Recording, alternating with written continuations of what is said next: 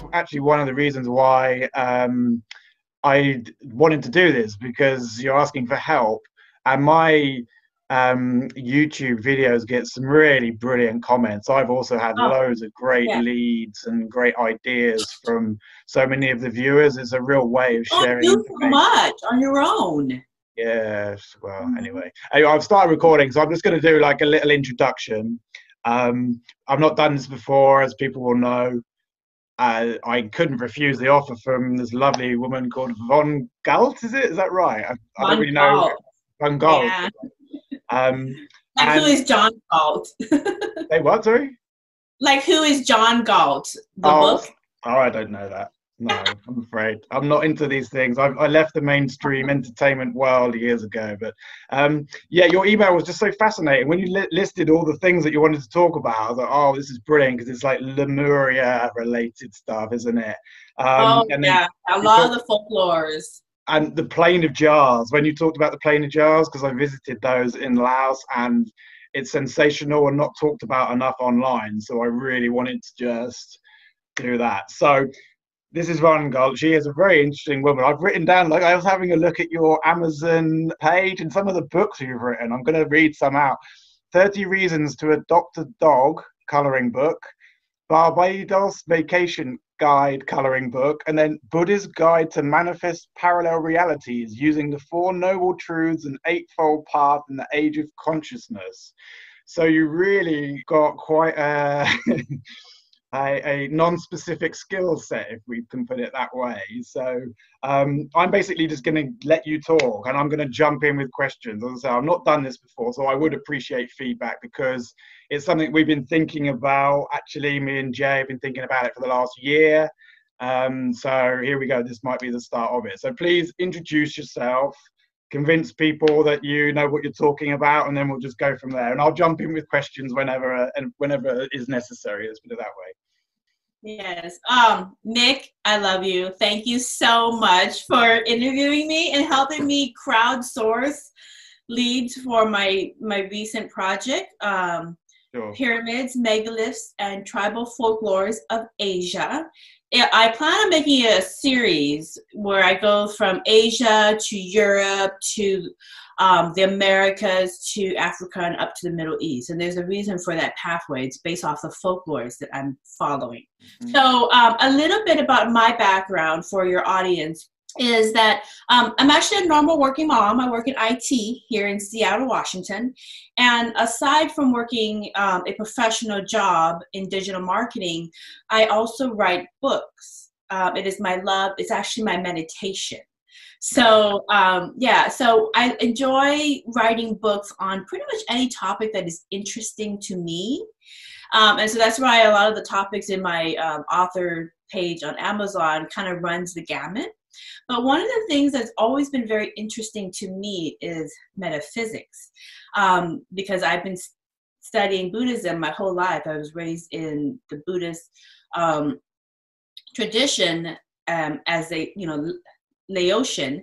But from that, I actually also love folklore, because a lot of ancient folklore going all the way back to Lemuria is wrapped into Buddhist folklore and Laotian folklore.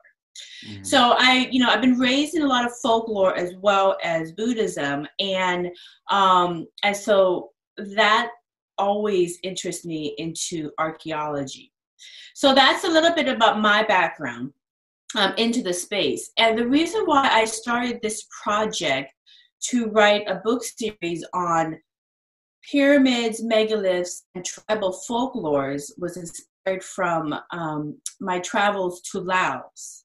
So my family, predominantly my mother, spent a lot of time and efforts funding the build of different Buddhist monasteries in Laos, especially making sure that the artwork that is being funded is, good quality.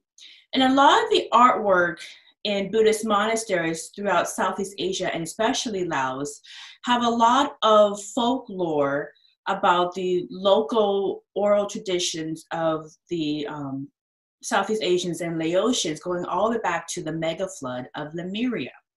Mm. And so how I got started in this is many years ago, in 2012, I had some time to go on one of my mother's trips to visit one of her recent monasteries that she finished construction and renovation of in Laos, in the Champasak area of the area where my parents grew up in. And when I went over there, I started to look at different monuments around the area, and I started to look at the artwork in the monasteries that my mother was helping build the fund of. And I started to look at these monasteries, and I started seeing some similar common themes. A lot of the folklore go even further beyond known knowledge of Buddhism. And a lot of the folklore that's also documented, because much of Buddhism is also inspired by the Vedas of Hinduism, which go back 7,000 years according to Reja, or the Reg Vedas. And so some of those folklore about Vishnu and Shiva also wrapped into Buddhism. So it's that artwork is also wrapped into the monasteries.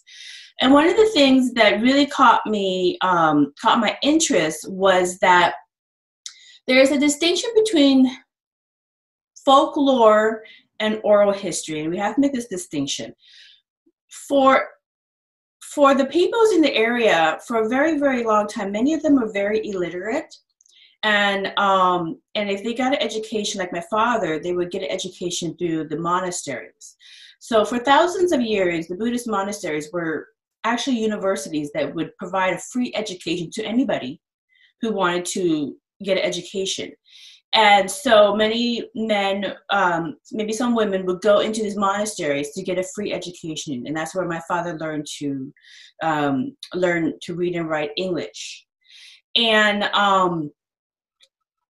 as part of the tradition, they also document the oral history of folklore is told over time from generation to generation in the artwork, because that's how they document the history of the people, is in the artwork, and that's how they pass that tradition on, is through the artwork, because they're illiterate. Okay, so when you look at a lot of these monastery artwork, and you see artwork that go all the way back to Lemuria, go all the way back to the Bronze times of how do you know? So you say you've seen artwork that goes all the way back to Lemuria. How do you know that? How have you seen? Because the monks say this is the oral tradition of the area, and they go back more than 10,000 years ago. And the monks typically are just they're passing along oral tradition from one generation to another. And so they're making sure that whenever something impactful happens to the area or in the spiritual canon, it gets documented in the artwork. And that's why you see a lot of Megaflood artwork all over monasteries in Southeast Asia. Well, not just Southeast Asia; it's all over the planet, isn't it? The flood story is just everywhere, basically. Yeah, and I find that too. For me, I'm gonna focus on Asia, and I'm moving up. But you're definitely right. It's all over, and it goes back more than 10,000 years ago. So when I was looking at the artwork, I was like, that's interesting. This goes way back. And when I asked the monks, how far does this go back? They typically say much, much older than 10,000 years ago. We don't know exact. We stopped counting. It's much, much older. Okay, well, that's interesting. And then when I was at my mother's village, just getting to know the area and just kind of bumping around the different monasteries and the old monuments, I came across just different blonde monks. And blonde Hmongs. The northern Laos there's a tribe called the Hmong, and blonde Hmongs are actually very common in that area, and they kind of crop up every couple of generations. And the folklore around the blonde Laotians is that at one point they were blonde, blue-eyed Asians, and they came from a distant land that was ravaged by a flood. Or possibly, could it be a different planet? because you hear the Nordics, and there's stories of Africa being visited by tall blonde people as well. I know Credo Mutwa's talked a lot about it. So distant land, we'll put it like Right. that. Yeah.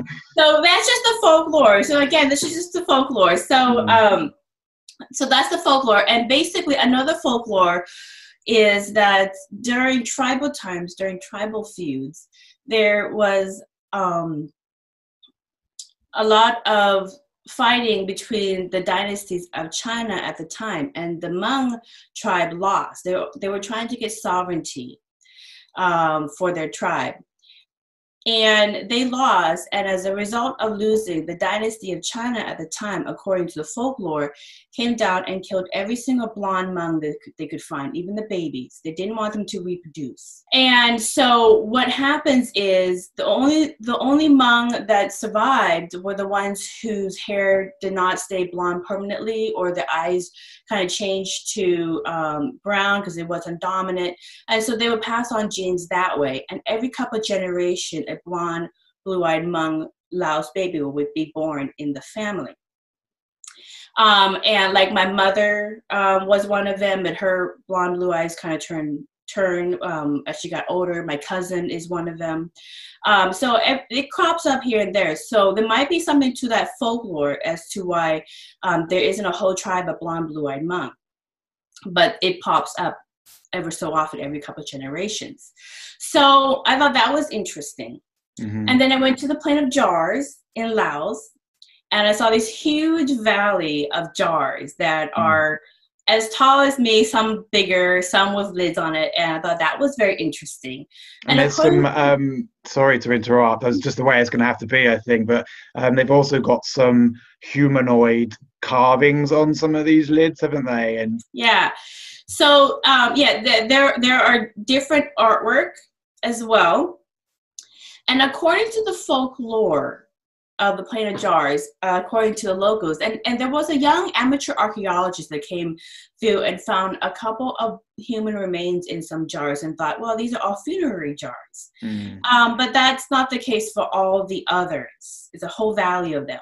Yeah. And according to the folklore of the locals, it was the remnants of a giant party from giants who were celebrating winning a war. And they came to Laos and they had this big Super Bowl party. And these are the remnants of their drinking cups from their party. So that's the folklore for the Plain of Jars. So I thought that was interesting. Okay, a valley of giants. Mm-hmm. And then I went to another ancient temple called the Tomu Monument. And according to the folklore, because there's a lot of folklore in Laos, and I'm looking at all these folklores going, oh, this is interesting. And the folklore in Laos on the Tomu Monument is a tribute of Shiva. So Shiva, according to the folklore, had left to go to Mount Kailash in Tibet to go study about enlightenment from the wise men up there. Which looks like a pyramid from certain angles, doesn't it? It's like a huge or kind of pyramid shaped mountain, basically, isn't it? Yeah, it does look like it. And actually, we'll get into that a little bit later too, because that's where I end up ending is in Tibet of my my research so far. Oh, cool. But anyway, so the Tomu Monument, according to the folklore, and there's a lot of monuments to different Vedic gods and goddesses in Laos as well. That kind of gets wrapped into Buddhism, because again, a lot of Buddhism has some influence from the Vedics. But Shiva had went for a couple months to learn about enlightenment in Mount Kailash, and when he came back, his wife had killed herself because she had heard a rumor that he had passed on. Now, she lived for 1,000 years, according to the folklore, waiting for him. And the original Tomu Monument temple that he had come back and built, he had saw a younger woman that he believed was the reincarnation of his wife. And so they fell in love, got married, and he built this this temple monument to her. But that temple monument had fallen, and a remnant replica, a smaller version of it, is at the Tomu Monument in Laos. And I actually sent you a picture of that. And it's very small. I actually have to kneel a little bit to get through the doors.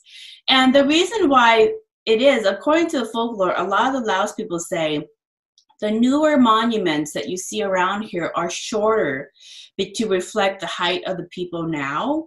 But the older monuments, the older temples are much higher in height because people were much taller back then. There's a reason why the heights of the doors are so different from the older temples versus the newer temples.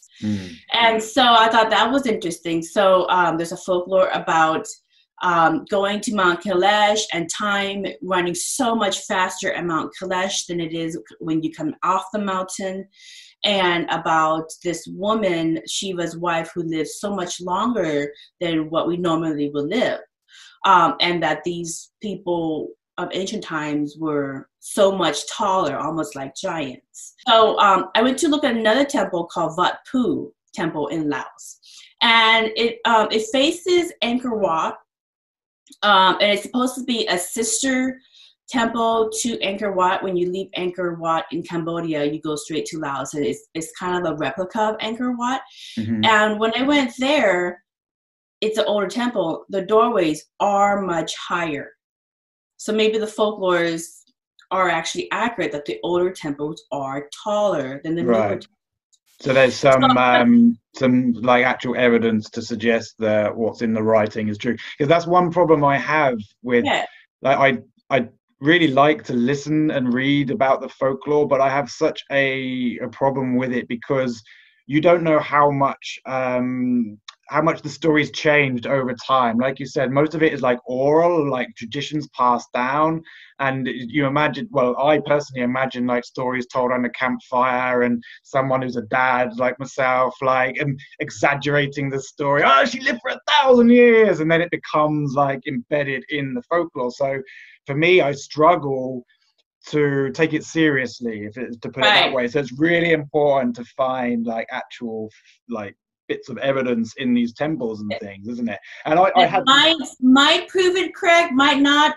You never know. The folklores, again, like you say, are oral tradition, and when you pass, like playing the telephone, some bits could kind of, differentiate. But as I go through my trip to Laos, I start seeing the folklores playing on each other, going, this is interesting. So anyways, when I was in Wat Pu, well, you walk through all the way up to the mountaintop, okay? And you walk up to the very top, and there's this straight cutout into the granite mountains, like a straight cutout. And there, there's some, right angle pillars up there as well. And that was where a enlightened monk would meditate and reside, was in this cutout.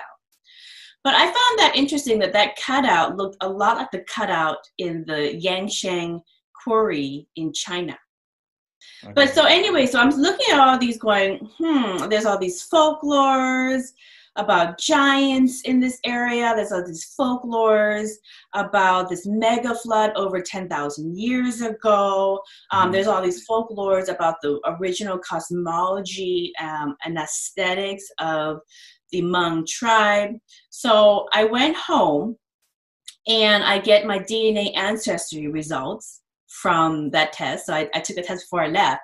And when I got home, I got the results, and it's not what I thought it was going to be. I thought, okay, well, maybe the blonde, blue eyes that crop up in my family, because we're all Asian, maybe there's a little bit of French influence because it's French colony at one point. Maybe there's a little, Russian, because up in the northern China area, maybe there's some kind of Caucasian in my DNA. And when the DNA report came through, there's 0% Caucasian in my DNA. Absolutely no Caucasian. Zero. I'm 14% Polynesian, according to the DNA ancestry report. I think a couple, like 1 or 2% African, which everybody is. And then the rest of it is sheer Asian. It's just Asian. And so I actually called the Ancestry company and I said, I think you have the wrong data. I think you mixed me up with somebody else. And they looked it up and they said, nope, nope, nope. That's exactly your results. We don't deviate. We've done this thousands and thousands of times. This is your DNA. You're 14% Polynesian. The rest is Asian. And I said, well, what about the blonde blue eyes in my family that crop up every couple of generations? And they said, well, you know, we have seen this with other people who are of the Hmong tribe in northern Laos. I'm like, oh yeah, I am northern Laos. Okay. So then I go to my mother and I ask her, Mom, do you know that we're Hmong? And she said, of course. I said, well, why did you tell me? She's like, well, it's something that you don't really talk about in Laos because of the CIA's secret war. And so if you're Hmong or a Hmong lineage living in northern Laos, you don't talk about that because you don't want to be a marker for problems. Because the Hmong tribe has been trying for thousands of years, according to the folklore, to try to get sovereignty. They're kind of like Native Americans in their own country. Do you have rhesus negative blood, or do you have like psychic abilities or something? And always the Hmong tribe kind of famous for that? It sounds like you know, they always try and burn the witches at the stake like they do. And for me, they're just trying to eradicate any kind of like sense of connection to each other and any kind of psychic connections at all. So I wonder if there's anything like that in the Hmong people. That I'm not sure. Okay. So yeah, so I know that they have some belief in shamanism. Which is a belief system that's been held through their for a very, very long time. A lot of the Hmong are actually Buddhists nowadays. Oh, what? Sorry. So like my Buddhists, they're actually Buddhists. Right. Like myself, I'm Buddhist. So you know, normal Laos people. But this is one of the reasons why my family have political asylum here in the U.S. because we are Hmong, and my father helped. With the CIA secret war in writing documents to help families afflicted by the CIA secret war to get out of Laos and get political asylum where they're going to be safe. But if you still have family members and people of the Hmong tribe that still live there, you just don't talk about it because you don't want to cause problems for them. So that's why I, my whole life, never knew that I was of the Hmong tribe of northern Laos. Right. But also, it was not a shock to my mom about the blonde blue eyes because she said that's normal in Hmong as well. Okay. And so I was like, well, why didn't you tell us that? She's like, again, we just don't talk about it. It's just one of those things that is what you are, and we don't want to draw attention because tensions in northern Laos between the Hmong tribe and the surrounding area has always been, since tribal times, kind of complicated. So what is you being Hmong? How has that solidified your trains of thoughts and your research and your thinking? Well, so I then asked my mother and my aunt, well, what about the 14% Polynesian? And they said, we don't know where that came from. Because everybody in our family, as long as they can remember, has always been northern Laos. They have no clue where the 14% Polynesian in our DNA comes from. So then there was that mystery. So then I thought, okay, so this mystery, since my vacation to Laos to visit one of my mom's recent monasteries, is really thickening. So then I decided to look at the folklores a little bit more in depth, and I looked at the artwork that I collected from the monasteries and I sent a picture of one of the artwork that has the Megaflood. And according to the Buddhist folklore of the area, over 10,000 years ago, like way over 10,000 years ago, there was this mega flood that hit the area. And there was an ancient advanced civilization in the Pacific, what they would call Mu or Lemuria, or whatever you want to call it. So there's this ancient advanced civilization. And basically, this mega flood came in, and the only people who survived were the ones who made it up to the mountains, like Tibet, like China, like the tops of different islands, like Hawaii, Australia, different places. Everybody else who didn't make it up to the mountains perish in the flood. That's the folklore. And that's the folklore that's been depicted in all these monasteries, Buddhist monasteries in Southeast Asia. Wherever you go, it's the same mega flood folklore. And so how is this in the artwork? Is it just, is it obvious? Is there like a big wave coming and crashing down on, what does it look like in the artwork? Well, I sent you a picture of the artwork from my mom's monastery. And it basically is people in the water. There's like sharks and people are drowning. And it looks like a deity carrying another person that they're rescuing. And then there is a boat with stuff on it. And according to the folklore, some people were tipped off about the flood that was coming through. And so they put their possessions that they needed to survive on these boats, along with the people that was going to be traveling with them. Everybody else didn't believe the flood was going to come through. So somehow they got tipped off into this major flood that was going to come through. And so how the folklore goes is there's not just one boat, but there's many of boats that descended from this area. And when the flood came through, these people were seafaring people for a while, traveling around trying to find land. And where they landed, according to the Buddhist folklore, were the tops of these mountains. Now, when the water receded, everybody started to go back into the valleys and reside and live out their life and start their civilization over again. That's the folklore that's been wrapped into artwork in Buddhist monasteries in Laos and other places. So what I started to do was go, okay, let's take a look at this folklore, because now I'm really intrigued. So I started from supposedly the top of where Lemuria was supposed to be in the Pacific. I'm just starting in Asia. I'm working my way around.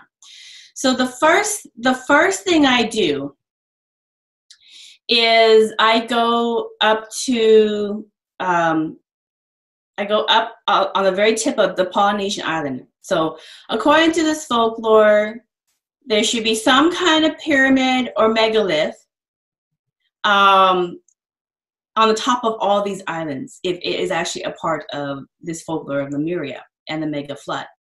Mm-hmm. So the first thing I go to is I go to Tonga, and I look at Tonga, and I'm looking around. Okay, is there some evidence? And yes, there is evidence in Tonga. They have what they call the Polynesian Stonehenge, which is the Ha'amanga Maui megalith. Okay, and so I'm like, oh, that's interesting. And Ha'amanga is a long word for Hmong. Right. Jesus. Okay. Ha'amanga, Hmong. Remember, I'm 50% Polynesian, and nobody in my family knows where that came from. So, okay, fine, no problem. So I'm like, oh, that's interesting. I look further into Tonga, and they have the Langi pyramid platforms near the lost city of Mua. All right. So that's interesting. They have a pyramid platform near a city called Mua, short for Mu or Lemuria. Mm-hmm. So as Tonga. So I'm like, well, that's interesting. That hits right there. Let's go down the Pacific Islands. So I go down to the next one, and I go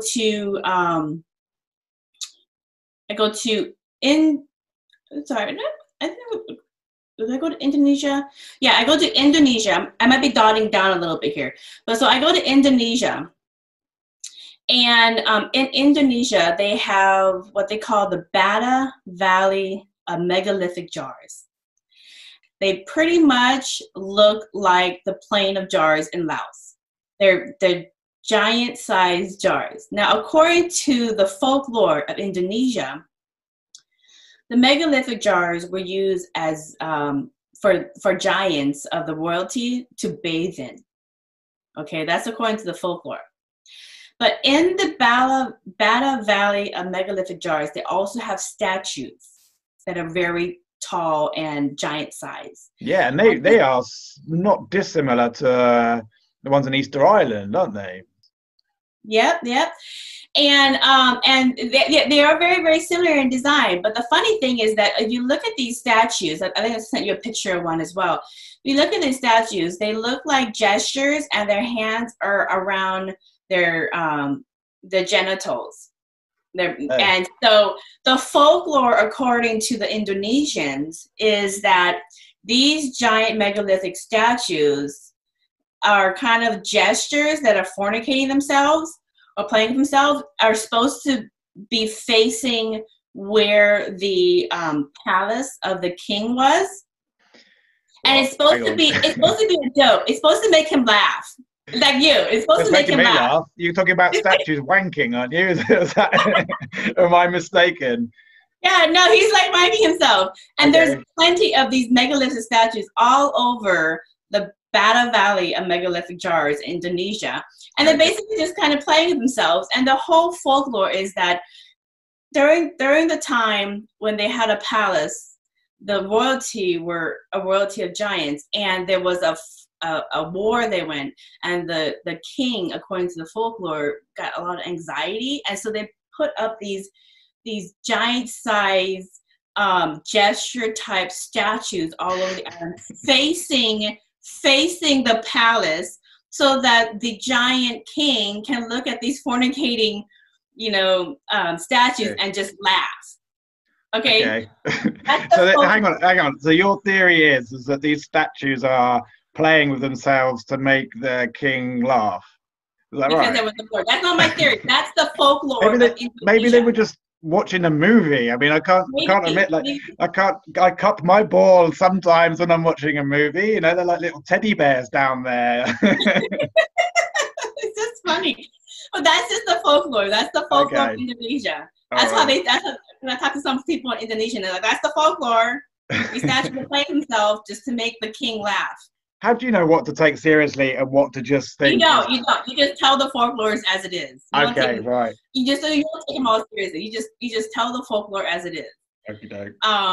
But yeah, and that's why I'm collecting folklore through this project, just to tell the folklores. Yeah. I don't sugarcoat. This is what they tell me, and this is what the folklores are. Okay. So these giant statues predominantly face the same direction, and they're all fornicating themselves. And the folklore is to make the king laugh because there was a war of giants going on.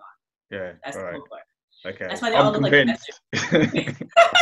Can you tell me? I'm dying to talk about like the dolmen on the island of Sumba. I was on the island of Sumba, a really cool and remote place, and I did not know there were dolmen there. And when I read that in your what you sent me in the email, I was so pissed off because God, I was there for ages and I was bored doing nothing. If I'd known there was 1,000 dolmen, I would have filmed some of them. Oh yeah. So I moved from the megalithic jars and statues of Indonesia, and I collected their folklores, and there's some more folklores, but that's what I'm just touching on a couple of folklores I've collected so far. Mm-hmm. And again, I'm just following the Buddhist folklore of the Megaflood of Lemuria. So then I go to the Sumba Island, smaller island out of Indonesia, and there's thousands of dolmen tombstones in Sumba. I think I sent you a picture of that as well.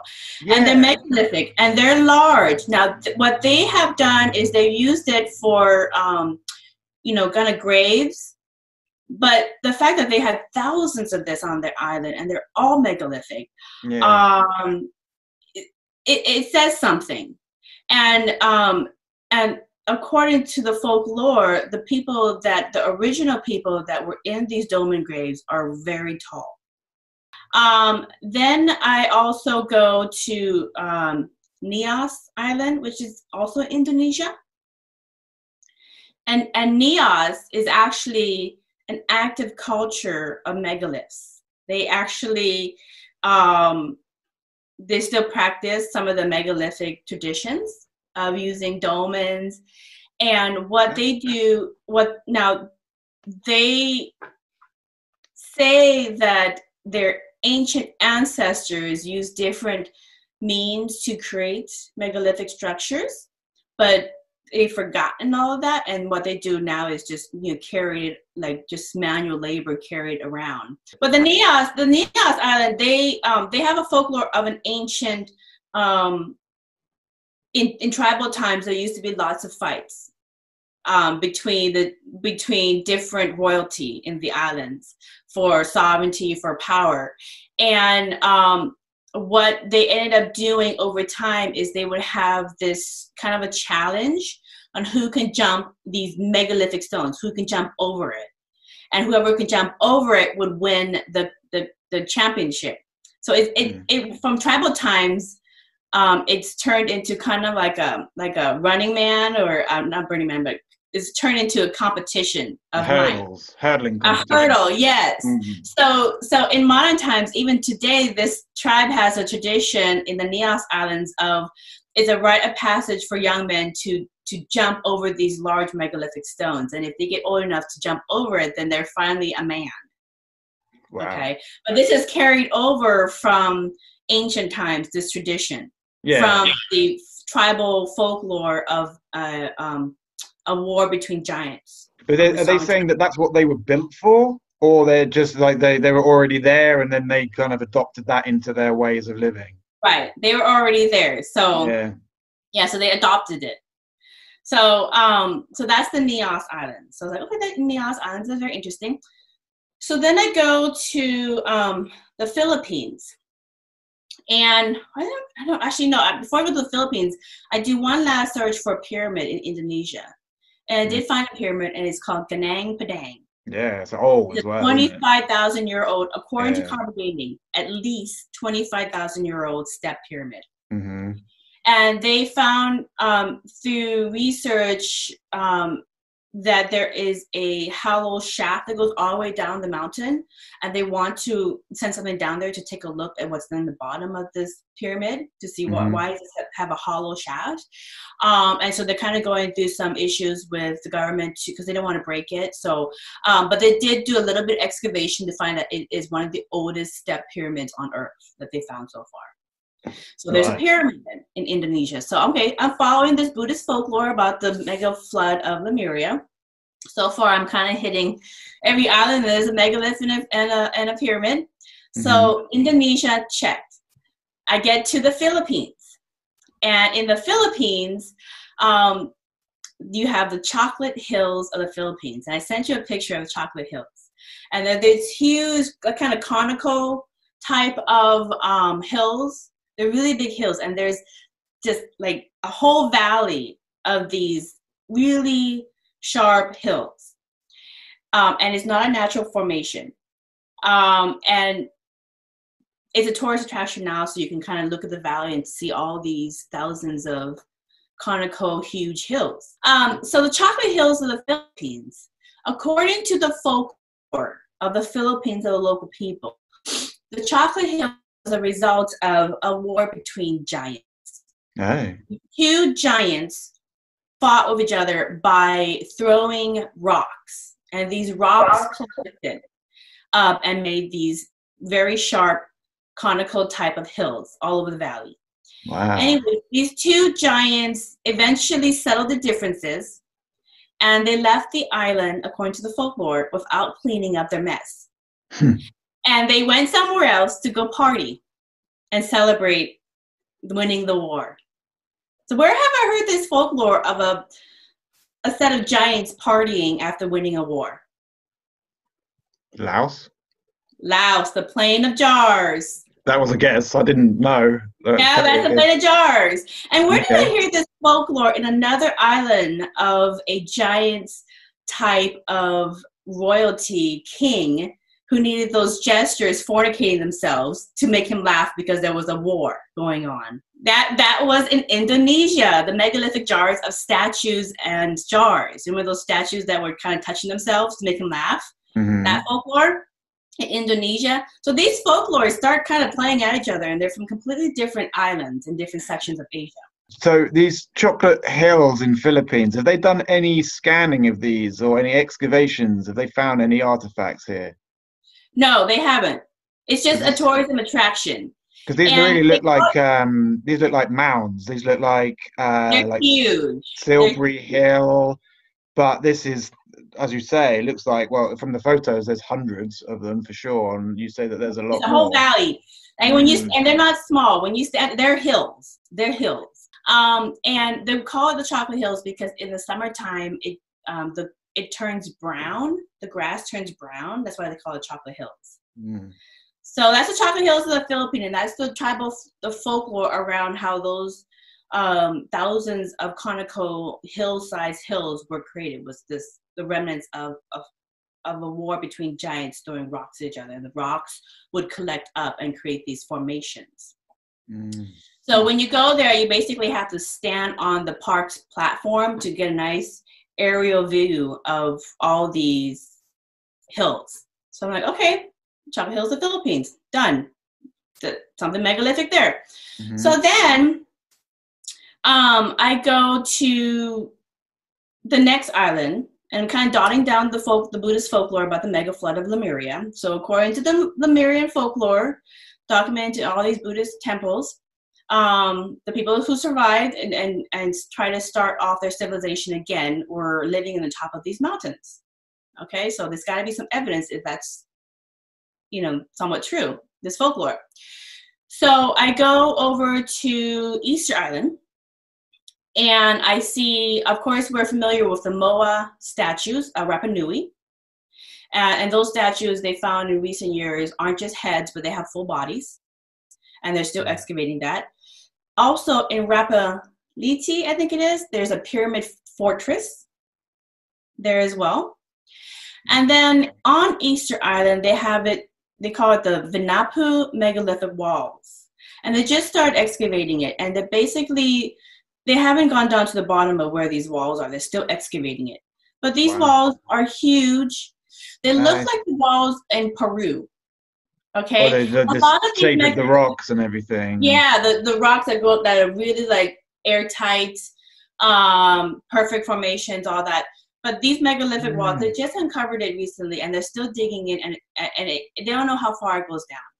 These megalithic walls that look like a lot of other megalithic walls around the world that are perfect juxtaposition to each other, perfect angles, airtight. And so they're still excavating that, but there's remnants of these megalithic walls, and as they dig in further, they look like the other ones that you see around the world.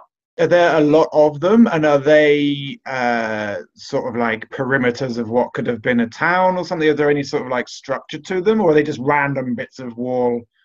They've only dug one wall so far, and Easter Island has barely been touched in terms of archaeology. I mean, they just started to find out not so long ago that the Moa statues have bodies.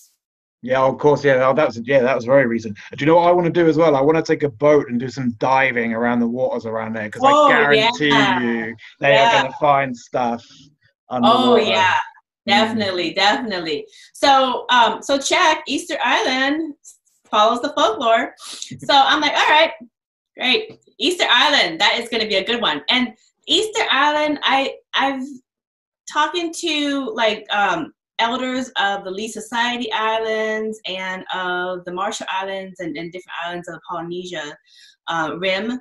And there isn't much folklore around Easter Island. So I'm really trying to uncover ancient folklores to try to document it around these pyramids and megaliths, all around Asia and the Pacific Islands before they completely get forgotten. So if you know anybody in the Easter Islands who knows some folklores around them, please let me know. So anyways, that's Easter Island. So then I hit to Hawaii, okay? And I'm like, all right, so if this folklore is, let's see how folklore is true or not. So there's got to be a pyramid in Hawaii. And I think I know Hawaii. I go to Hawaii quite a bit. So I know Hawaii. I have cousins that live in Hawaii. I'm like, yes, I've never heard of a pyramid in Hawaii. So I go to Hawaii, and there is a pyramid in Hawaii. Is there? There's a pyramid. It's called the Waianae Pyramid in Hawaii. Waianae. But okay, so our definition of pyramid has changed somewhat in the last 20 years, I would say, since the Bosnian pyramids, because it doesn't necessarily have to be a perfect like. It could be a step pyramid. It could be but this one, it fits the structure of a typical pyramid of mathematical proportions, everything. Now it's in a remote part. It's in Waianae area. It's in a remote part of Hawaii, so you will have to really trek to get out there. Okay. But whereas all of these pyramids and megaliths typically are in remote areas away from current civilization, so you have to take a bit of an excursion. But the Wainea Pyramid in Hawaii is there. Now, the folklore, the Hawaiian folklore, actually has a folklore that actually attributes it to Lemuria. So they actually, according to their folklore, their ancient chiefs were were kind of like refugees of Lemuria, and they came here and they settled and they tried to restart the civilization. And their tribes elders were the chiefs, and their chiefs are very, very large. That's the folklore. So they actually have a folklore that gives credit to Lemuria. That's Hawaii. So check Hawaii. Yeah, check for Hawaii. Okay. So then I go to the next island. I'm going down the folklore. I'm not making any bias. I'm just going down the folklore. The Buddhist folklore about the Megaflood over 10,000 years ago, about the possible civilization of Lemuria. So I go to New Zealand. And in New Zealand, I'm like, New Zealand's pretty remote. So am I going to find anything in New Zealand? And yes, I found something in New Zealand. Yeah. Yeah, the Kama Nawa Wall Mystery in New Zealand. Yeah. And the stone spheres, you know about the stone spheres, the boulders on the beach. You know about that, you know, there's and I was contacted by somebody who's invited me to New Zealand to go and film down there. Says that there's loads of megaliths, and it's on my list of things to do, but it's quite a long list. Goodness. Yeah, if you can dive in a lot of these sites, you want to dive. You want to dive. A lot of these sites are underwater. Does Japan, is that included in your research? Going down. I'm going to get there too. Because we started at the north. I thought you'd forgotten Japan. I think because it's just I think I kind of like jump around a little bit. Yeah, but I'm trying. Yeah, but I'm following the rim. I'm trying to follow the folklore all the way down the Pacific Isles. So I think I jump around a little bit in my memory here. But so anyways, New Zealand, yes, they got that. Now the thing with New Zealand is I cannot for the life of me find folklores. And so if anybody has folklores around the tribes that lived in ancient times around these megaliths. Yeah, particularly if they're masturbating statues, I guess, right? At least they had humor. Yeah. Well, God, we're doomed if we don't. Anyways, it's really hard to find tribes people of New Zealand to tell me folklores, but I'm all ears to collect those folklores. So that's New Zealand. Now I forgot to talk about another Polynesian island. I think it was in Samoa. It's called for Nan Madol. Nan Madol, which is a megalithic community on the coral edge of their island. And it's basically these big megalithic structures that kind of stacked up, and they made this community. And it's called Nan Madol. Where's this? This is on an island in the Pacific. In the Pacific, yeah, in the Polynesian rim. Are these megalithic though? They look like they're a little bit smaller, the size of the stones and things. They are megalithic. There's more pictures of it. They actually did some sonar and they saw most of the communities underwater. But there is still megalithic parts of the city above water on the edge of the island. And the island is not really heavily populated, but there's a folklore around Nan Madol in this island, this Polynesian island. And the folklore is that there's two folklores. One folklore was there was some ships of seafaring people that landed in this part of the island, and they were very tall.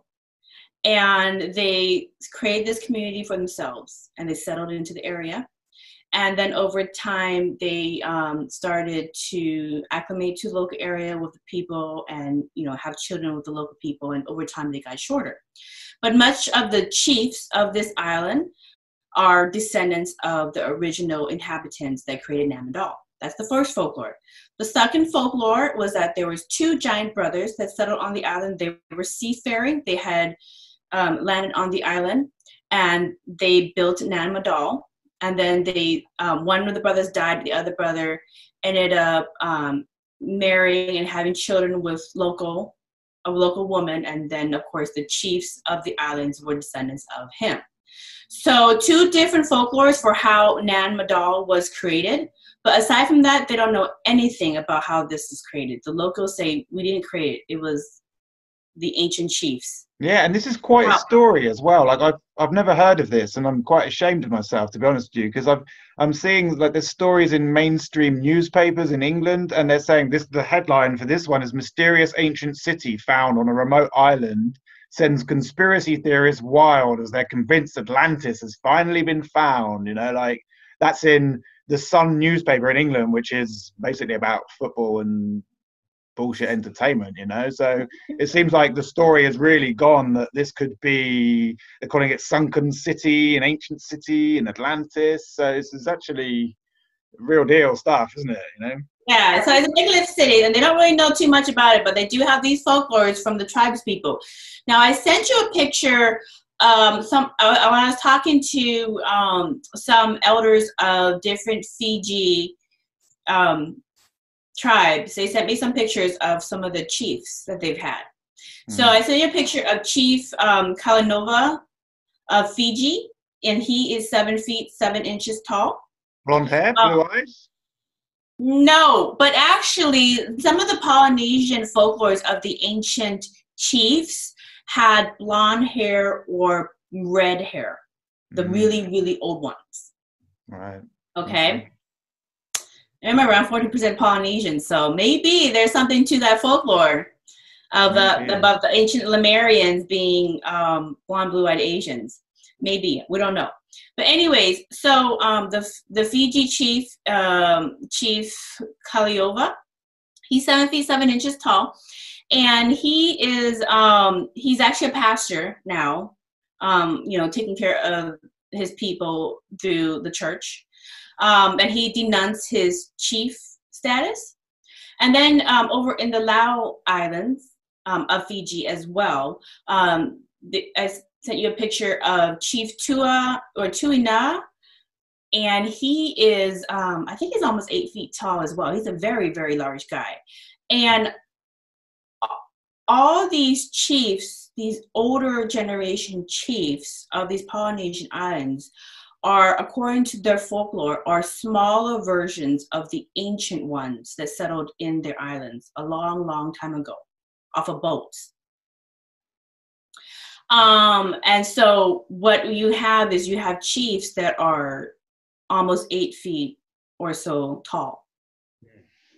So now I also got sent some pictures from different people in China, because I'm making my way to China. And I talked to different representatives of different associations. And they're like, you know, we've had giants here too, who has been part of our society. And you have in China, Mr. Chang Wu Gao of China, and he was like 7 feet 9 inches tall. Yeah, and most of these are chiefs in the Polynesian Islands, or their lineage to some kind of royalty in China. Okay. You know, like Yao Ming of the Houston Rockets. He's about 7 feet 6 inches tall. Very nice guy. You have Sun Mingming, who's also an NBA player. And he is 7 feet 9 inches tall, and his wife is 6 feet 6 inches tall. Yeah. So you think that this is confirmation of some of the folklore stories? You think this is like the I don't have an opinion. Okay. I don't have an opinion. I just document folklore and just tell it how it is. Cool. So according to the folklore with these giant Asians, they are supposed to be descendants of royalty, from royal lineage. Mm-hmm. As far back, we don't know. It would be very interesting to do some DNA testing on these individuals, I would think. Yeah, it would be very interesting. So I went to New Zealand, and then I go to Australia, and I'm like, okay, I'm just following the Buddhist folklore about the Megaflood over 10,000 years ago from Lemuria, and the plight of the survivors.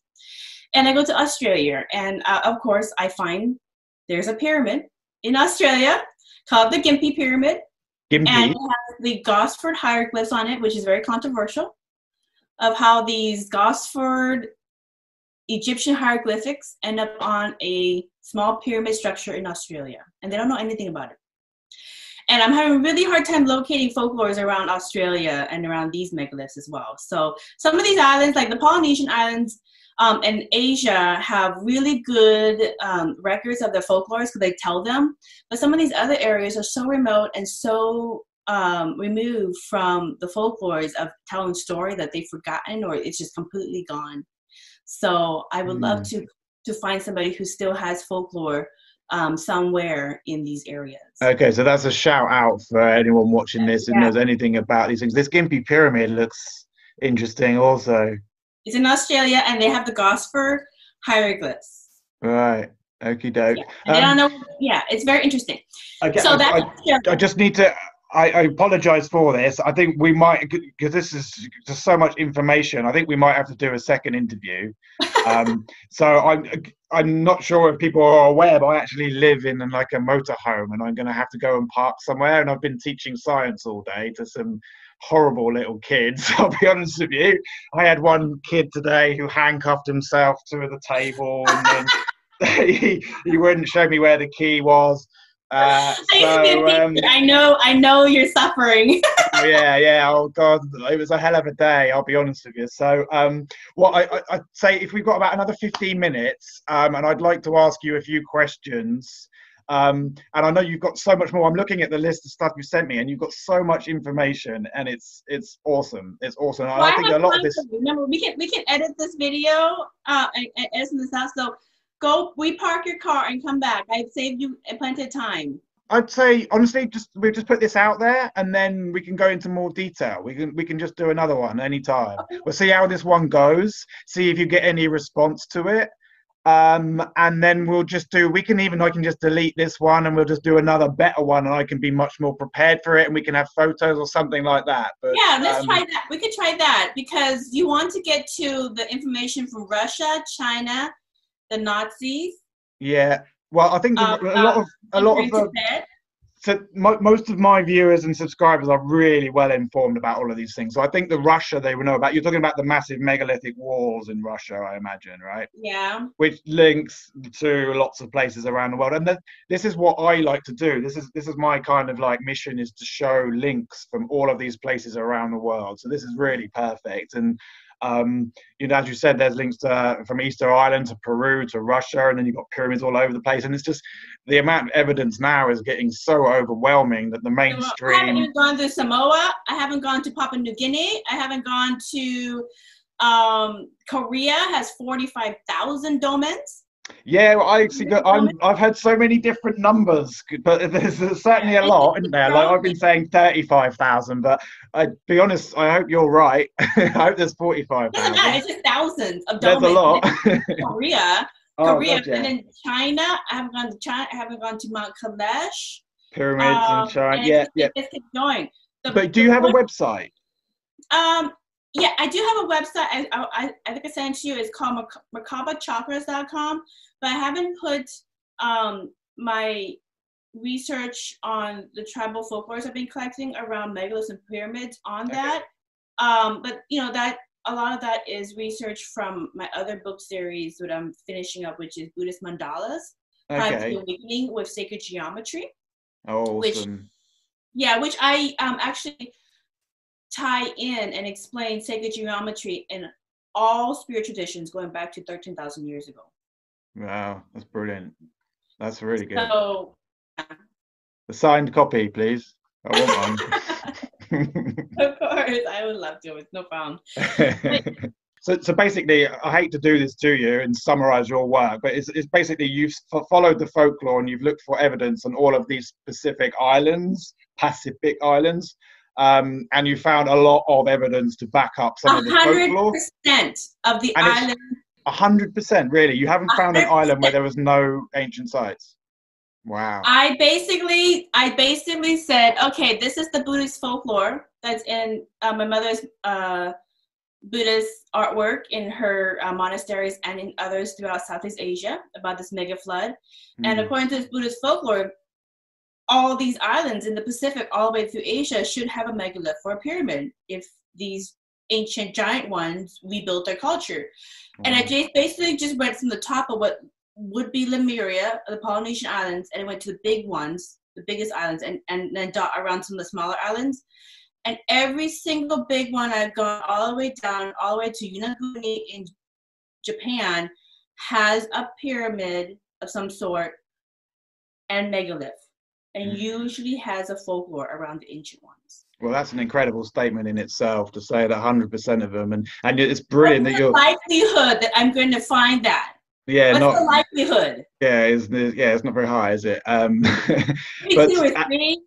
and it's great you're basically using the folklore as a map or like a treasure map to find the site. So that's awesome. One of the things I really wanted to ask you, have you heard of the work of David Talbot and the Electric Universe? He sounds familiar. Because he has done a very similar thing to yourself.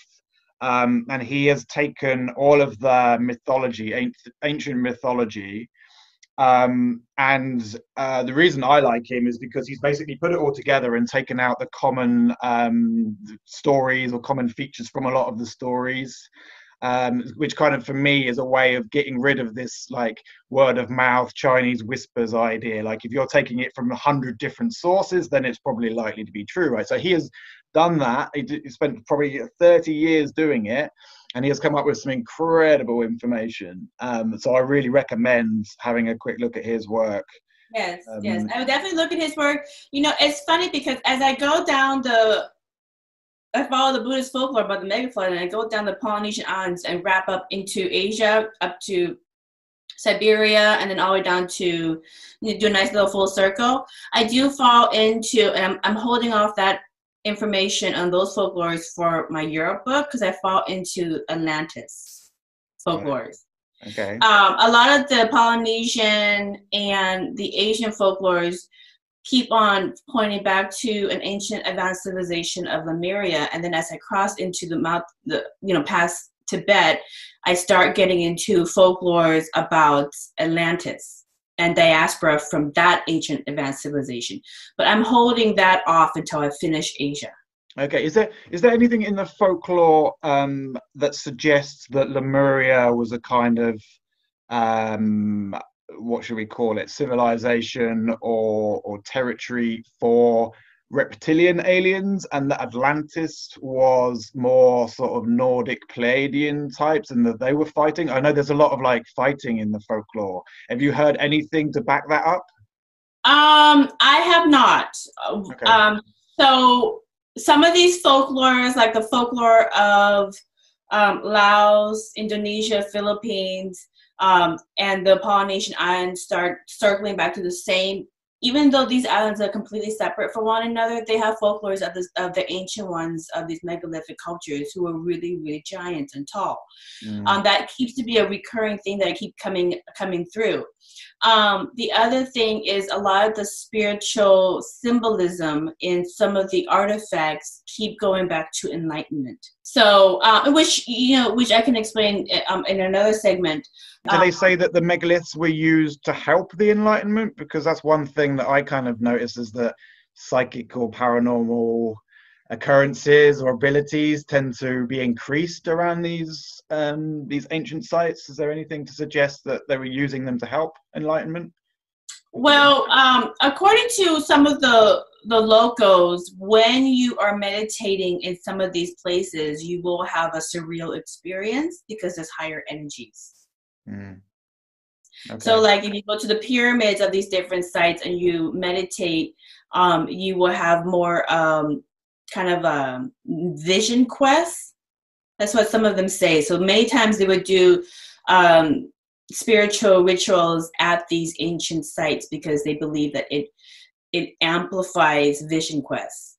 So that's very suggestive of that then, isn't it? That these sites. So and that's why like when you go to the pyramids of the Philippines or to different megalithic structures in Easter Island and many of these other places, many of the younger or the newer cultures that's come through the areas will still build their churches and build ritual around the ancient sites because they believe those ancient sites have higher residence. And that's such a common thing around the world of all of these sites, the church is going on top of these.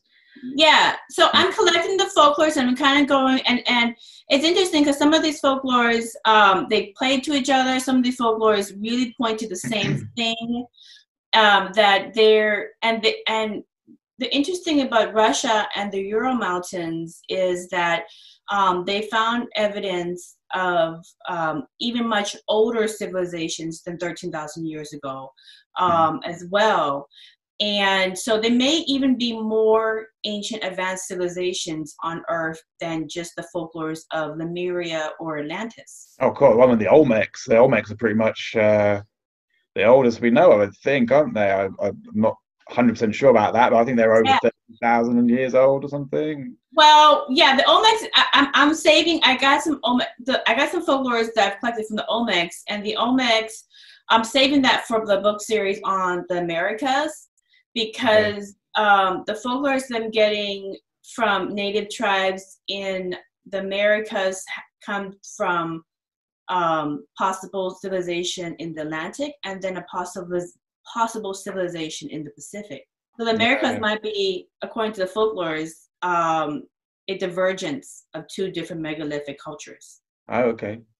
Interesting. Maybe that's just the folklore I've collected so far. So I reserve any opinion period. I just tell folklore, but some of these folklores support each other. Yeah. And the material around these folklore support the folklores. Was it, so you just said that there was evidence of an older civilization. What kind of evidence was that? Was that folklore again, or was there, I mean, there's the pyramid in Indonesia, obviously, but was there anything else to that? Well, like I live here in Seattle, and we have geological evidence from, I sent you a picture. It's called Palouse Falls Park. And it looks like the Grand Canyon.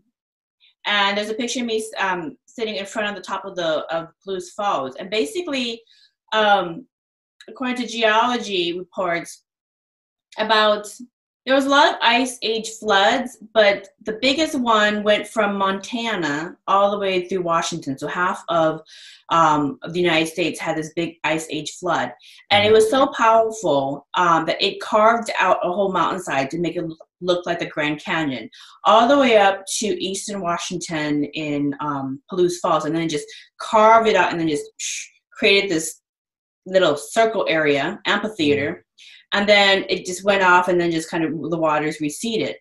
And in the picture I sent you is actually, when I went there, I tried to take a helicopter tour to go see the scablands of eastern Washington, and it was just the wrong timing. So I ended up just taking the river tour, but I could just see the hillsides, but I couldn't see the aerial view. So I sent you a picture of the aerial view, and that's like citywide, and it's huge, and it basically looks like the geological evidence of an ice age flood that kind of melted and receded down into the Columbia River.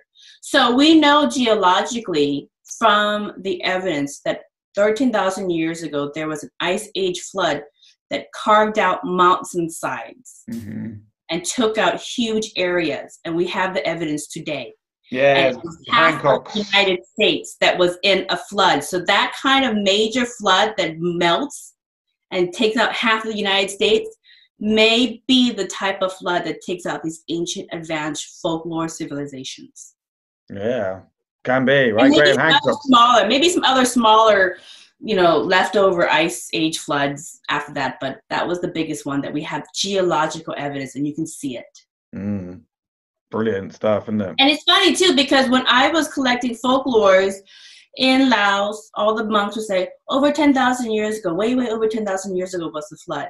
When I go to the Polynesian islands, they have folklores of their ancient chiefsmen coming in about 12,000 years ago. So everybody kind of points to almost the same time frame.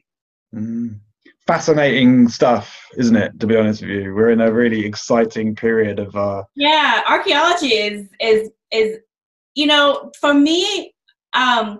for me, getting thrown into this interest from my trip to Laos to see the monasteries my mother helps the construction and renovation of, into looking at these folklores. I kind of went further down the rabbit hole and then started to collect folklore after folklore.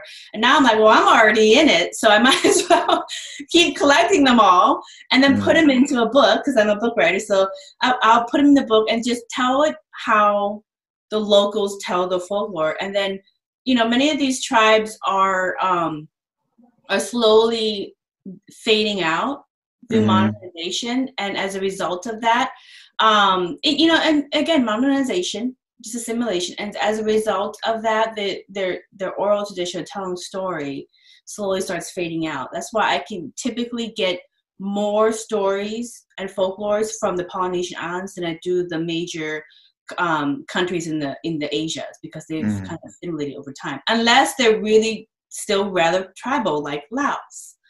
But the ones that are really modernized, there's less and less folklore. So I would like to collect as many folklores and get those accurate and put it in the canon. So maybe in the future, as technology gets better, like line art gets better, and maybe we have line art underneath the water, and we can see all the pyramids and structures underneath the water as deep as we want. You know, whatever the technology happens to evolve to, they will look at these folklores and go, okay, according to this folklore, let's see what's down here.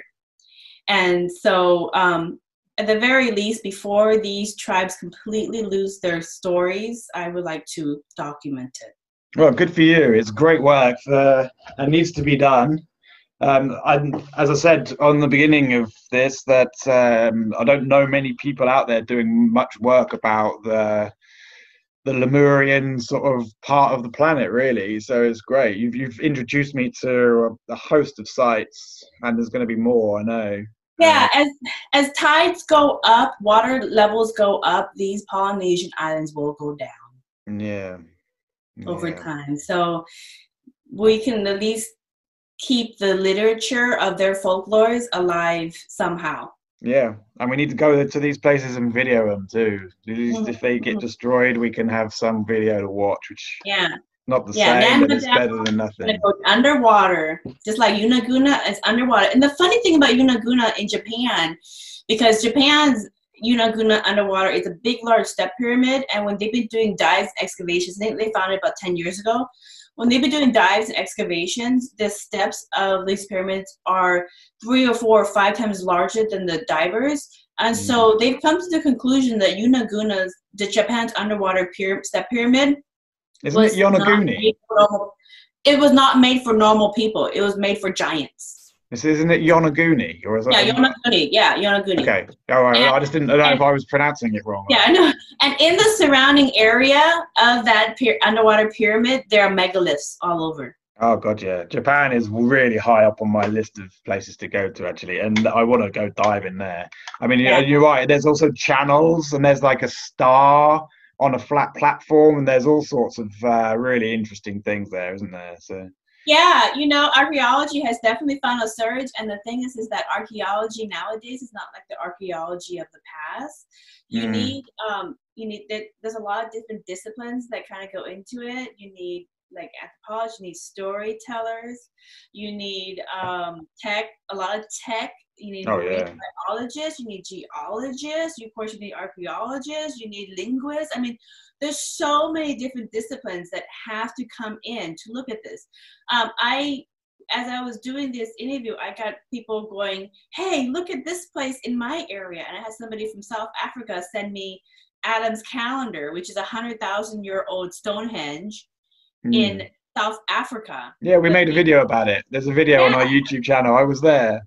Yeah, so I was there for a couple of months. There's pyramids there. There's millions of stone circles. They're not megalithic, but there's at least one site that's megalithic. Yeah, look at my video. It's really cool, actually. I like, and that's why I reached out to you. But there's just so many, and so the story, as you start going through this, they just one after another, just start building and building, and it's just kind of like, okay, you know what? We need to look at these stories. Yeah. Oh, hell yeah. And we are. Humanity is joining hands, and we are really looking at these. We need to look at these stories, and we need to with different eyes.